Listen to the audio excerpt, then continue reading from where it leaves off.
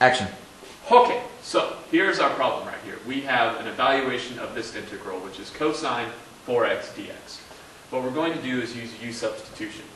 Our 4x here is the best candidate, so we're going to use u equals 4x. The derivative of that is du equals 4 dx. And to just get this dx by itself, we're going to divide du by 4 to get dx. So let's go back over here and plug everything back in. So in terms of u, we have cosine u du divided by 4.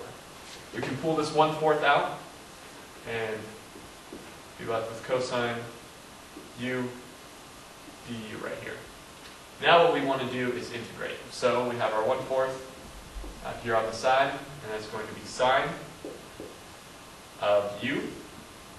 And from this point on, we can just plug back in what our u was. So we have 1/4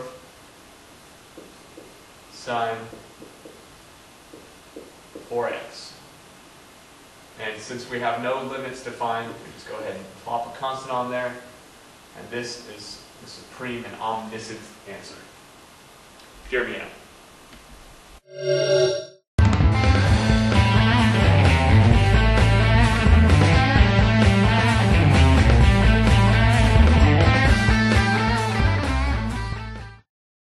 Action.